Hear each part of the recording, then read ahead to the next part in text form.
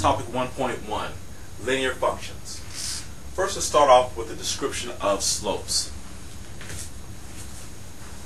Okay, a slope describes the direction of a line by telling you how far it rises versus how far it runs.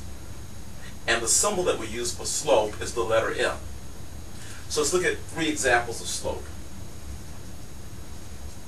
3/2, -2/5, and a slope of 2. Here, this is describing a line that's rising 3 and running 2. So we must first have a dot or point to start from, and from there I'm going to rise 3, 1, 2, 3, and run 2, 1, 2. Now you can see the direction that the line is headed in. You can also run first, which is run 2 and then rise 3. And you'll still get the next point. Okay? And for linear equations, these slopes are consistent.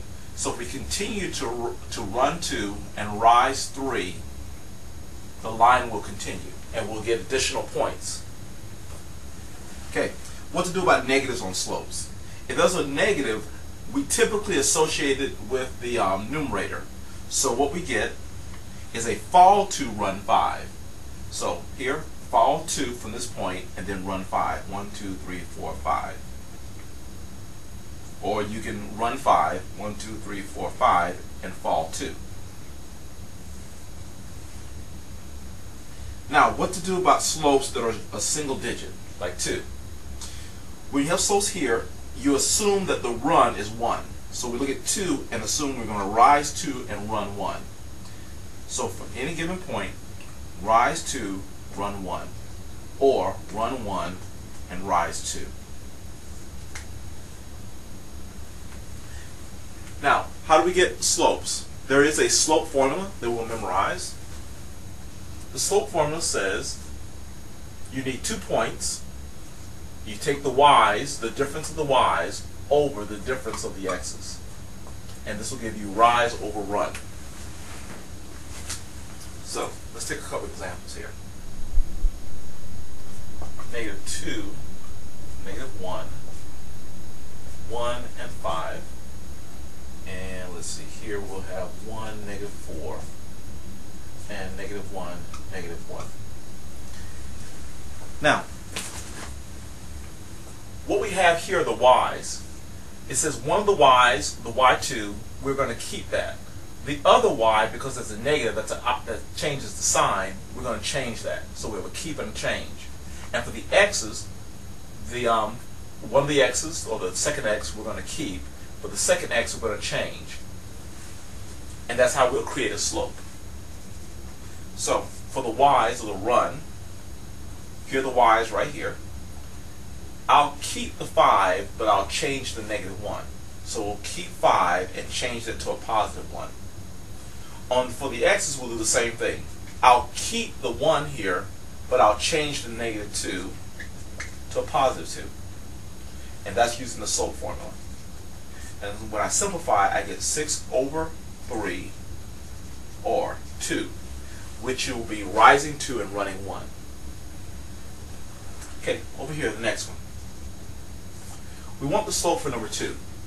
What I'm going to do is I'm going for the y's, I'm going to, let's keep the -4 but change the -1. So we'll have -4 and a +1. And for the x's, same thing, we'll keep the 1 but we'll change the -1. So keep 1 and change the -1 to +1. What we end up with is a -3 all over 2. For this one, we would fall 3 and run 2, or run 2 and fall 3. Next, let's talk about special slopes. Before, I gave you the slope first and then I showed you what the line would look like. For the special slopes, I will show you what the line looks like and then we'll develop the slope. So for special slopes, there's the horizontal line,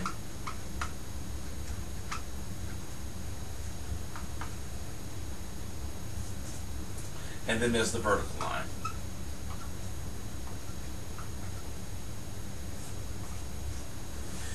For the horizontal line, going from one point to another point involves no rising. So for horizontal lines, there is no rise. But to get from one point to another point, you will have to run a number of times. So the run could be anything from 1 above, or any number. So 0 over any number, 0 over a non-zero number is 0. What this says is that because horizontal lines only run and never rise, their slopes will always be 0. Now, for a vertical line, the rise to go from one point to another point right here is, well, you're always rising from one point to another, so let's say 4 times. But for vertical lines, we never run to get from one point to another point, so the run is always 0. Therefore, the denominator will always be 0, and this number will always be undefined. So the slope of a vertical line is always undefined because they never run, they only rise. Now let's look at the point slope formula. The point slope formula is y minus y1 equals mx minus x1. And what it does, it takes a point, which is here, and a slope, which tells you the rise and run. Okay. It takes a point and a slope that gives you the rise and run, that creates a line, and it tells you the equation of that line that was just created in the form of, we're going to use the form of y equals mx plus b for our linear equations. So let's take a look at this.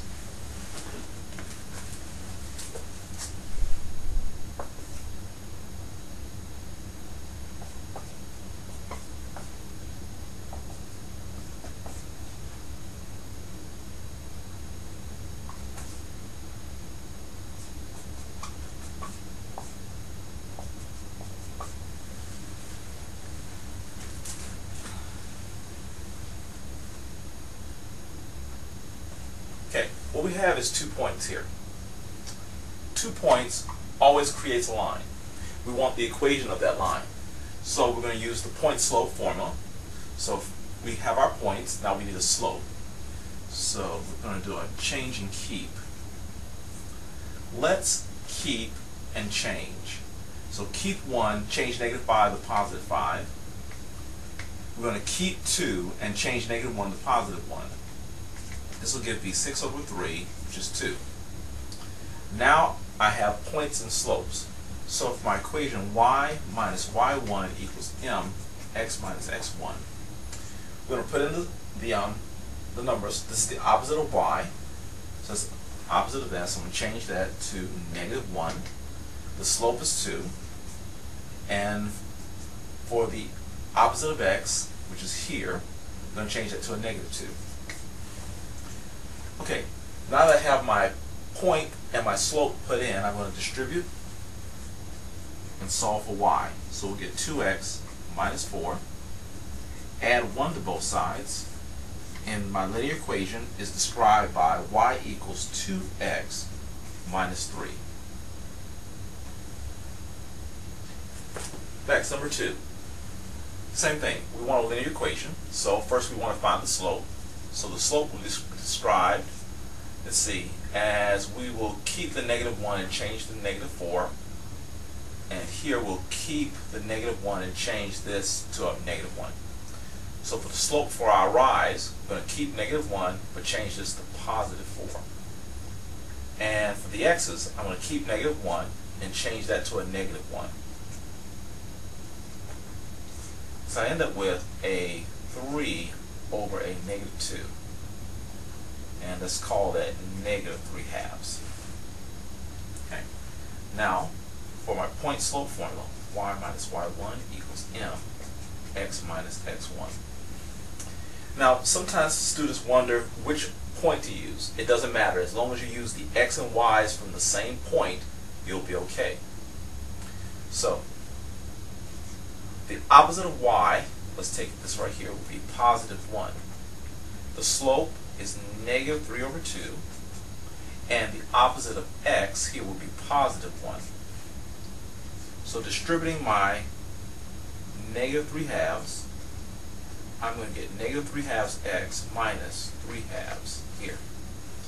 Then subtracting 1 from both sides, I end up with y equals negative 3 halves x. Now, I need a common denominator, so I'm going to change this to a negative 2 over 2 together with my negative 3 over 2, which becomes negative 5 over 2. And this is my linear equation. Okay, now that we've established linear functions, let's look at linear models. Linear models use the linear function to describe some aspect. We're going to talk about the cost function as a linear model. The cost function, we'll use the letter C to remember that we're using cost, and the linear model, mx plus b. But because we're using a special cost function, we have to know what's being used for input. For cost function, what we use for input is the item. How many items that are being made. So, an example of a cost function would be c of x equals 50x plus 200. Now, what this is saying is that every time we make an item, it's going to cost us $50 plus $200 more dollars. So you make one item, it'll be $50 plus 200. You make 3 items, it'll be 3 times 50 plus 200. So this will tell us the cost that it takes to make items. So this is a linear cost function. If I were to graph this, this will be items versus cost.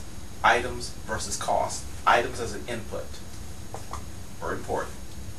Okay, so when I make no items, this is going to cost me $200.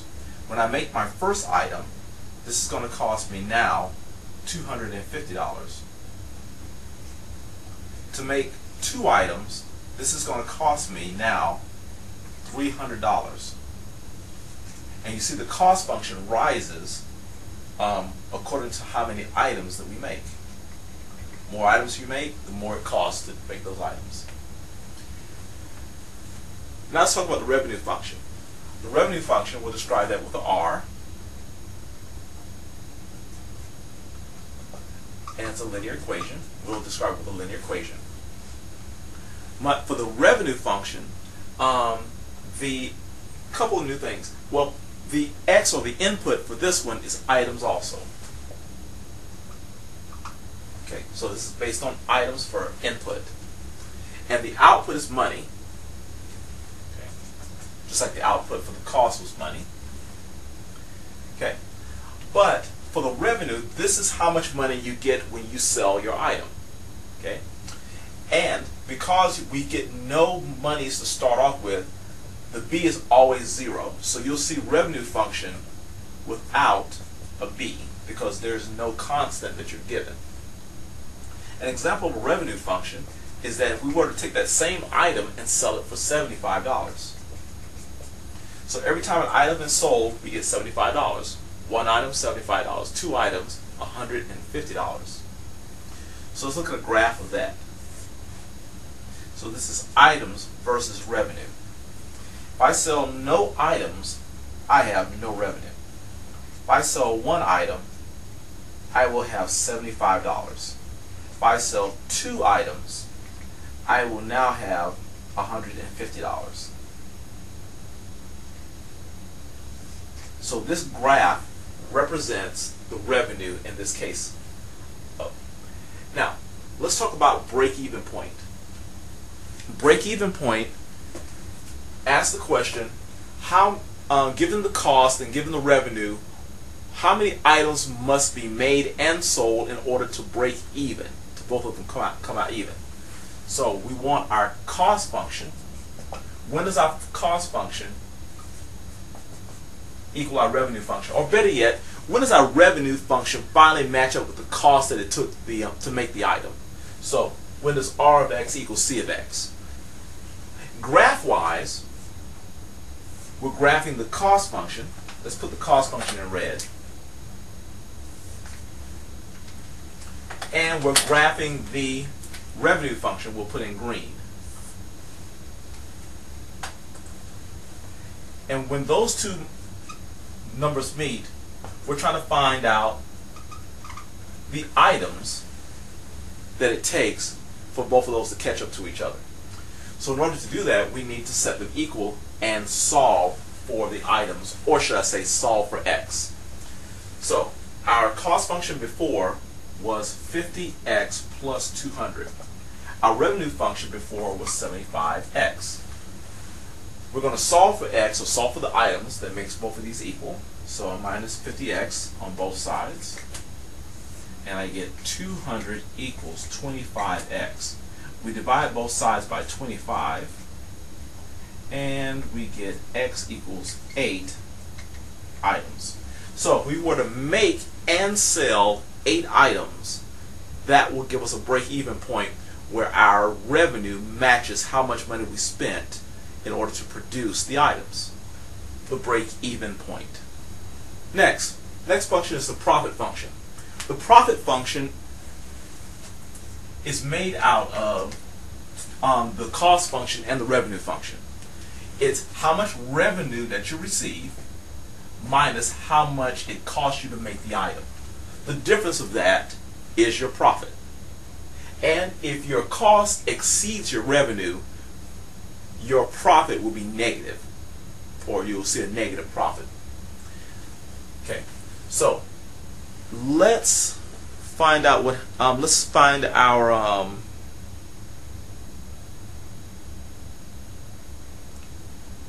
profit function.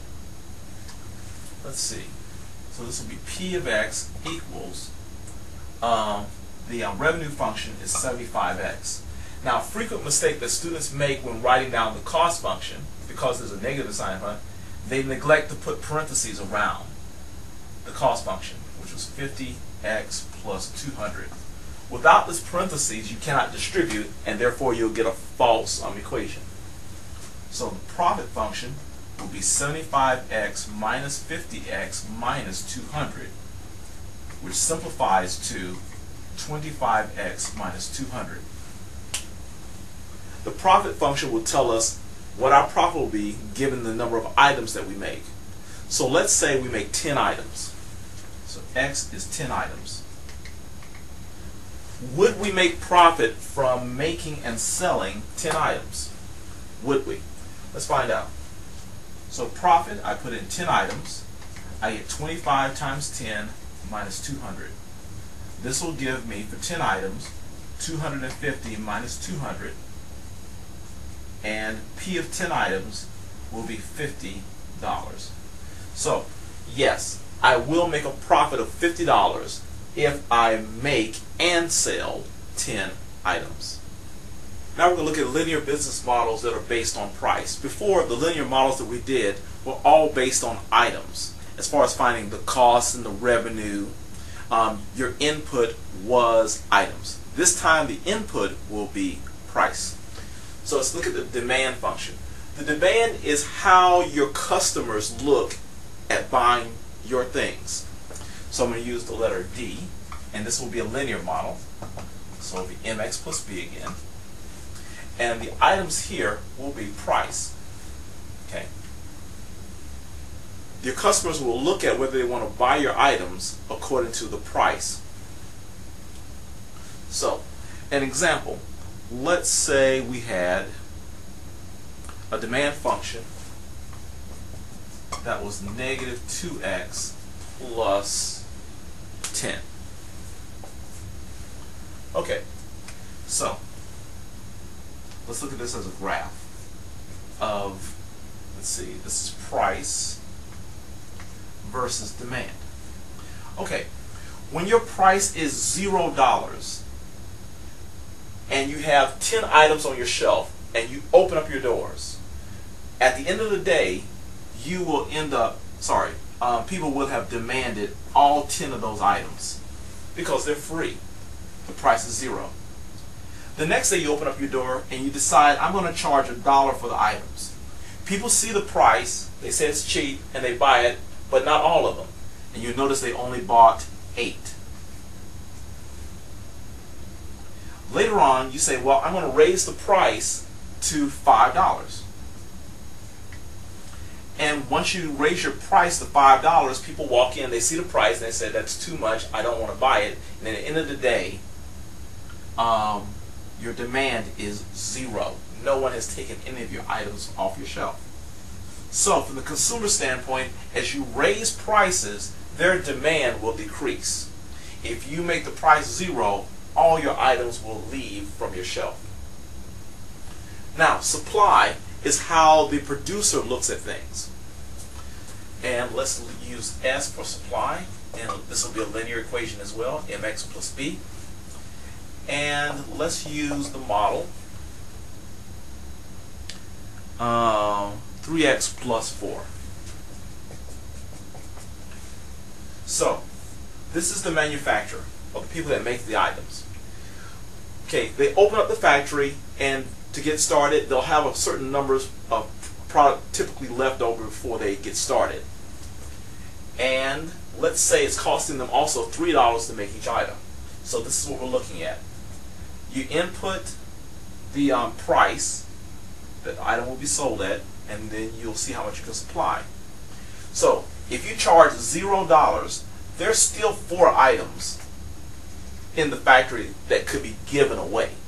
Okay, you just haven't started manufacturing them yet. Then, once you start manufacturing them, let's say you're able to sell them for $1. Well, given that you can sell them for $1, that gives you more money to pay your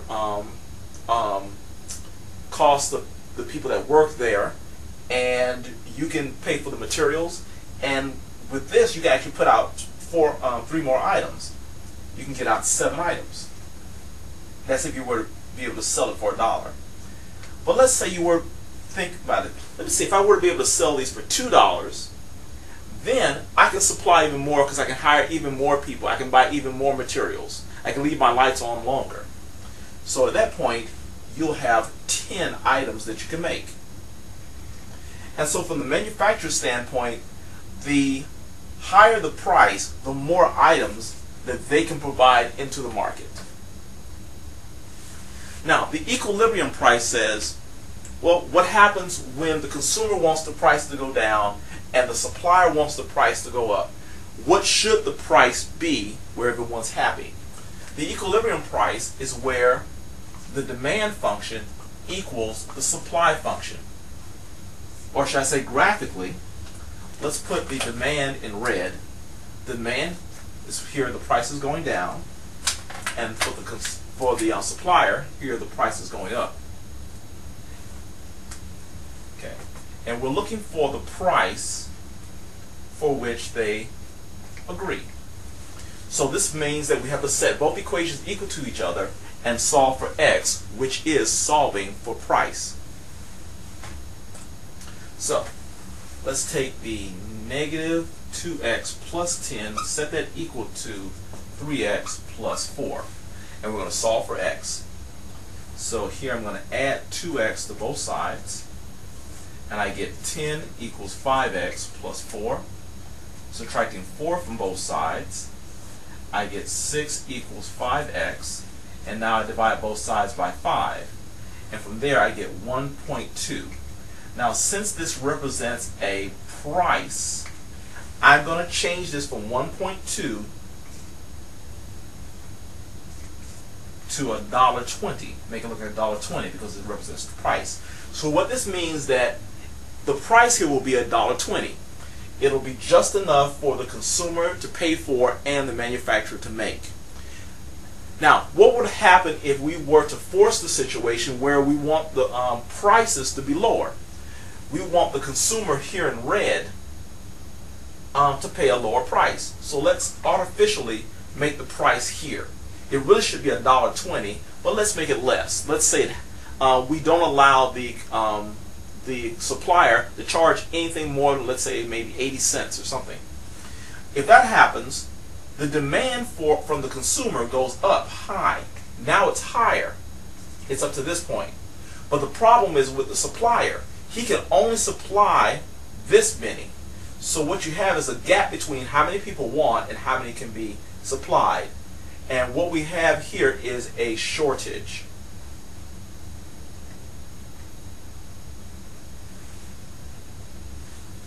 Now let's go the other way. Let's say that the supplier charges more than $1.20 because he wants more money from this. If he tries to charge more than $1.20 for this item, let's say $2 over here, here's the price. Well, what'll happen for him in the green is that he'll have this much as far as items. He'll have this many items ready and out there for the people to buy because he spent the money, he made the items. But the people are only buying this many as far as the demand. So there's a gap between here and here. Okay, so instead of there being a shortage, there's an overage. And so there's all these items on the market that people are not buying. This is why this model works so well, because it comes to a point where everybody agrees. If someone charges too much, they'll have a bunch of items unsold. If they're made to charge too little, we will have shortages in the market.